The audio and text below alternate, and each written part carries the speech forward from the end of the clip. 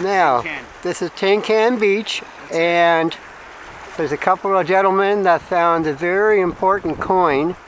And a lot of people look at this rocky beach, but they don't really know what's here. But these gentlemen know what's here because they found a 1764 coin here. Well, I'll get a close-up. Both sides.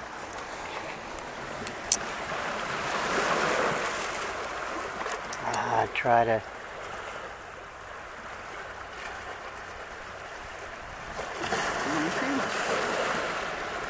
Now this coin can be cleaned up with some dish soap and a rag, but I will read what it says. It says Del Gracia.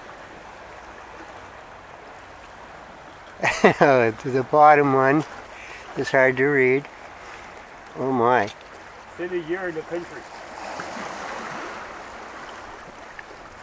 Oh, it's definitely Portuguese. There's Portuguese on the coin.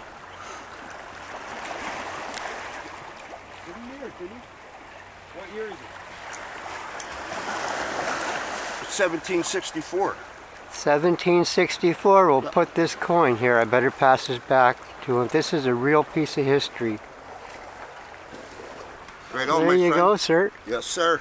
Now, yeah, that was during the time of the Latours and the Dumonts. And 64, brother. Yeah. History. Yep. Right on.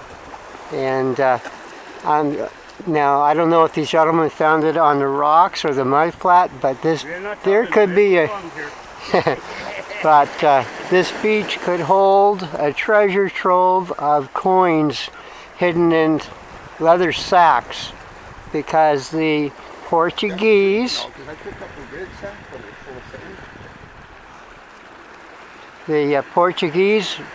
arrived here when they discovered all the rich fishing on the Grand Banks off Newfoundland, and then they started trading for furs and hides.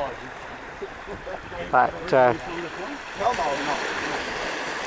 that coin is a real treasure. God bless everybody.